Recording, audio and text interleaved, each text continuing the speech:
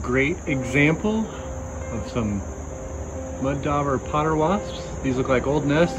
Those holes that are in the middle or parts of the tubes, those are where the wasps have come. So if you Googled Oregon, you would see a picture of like pipes up above it, and that's what this little wasp makes. So you can see like the big long one over on the right hand side, it's got 4 holes in it.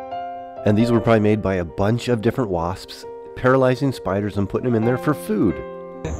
4 different wasps have come out of there. Pretty cool.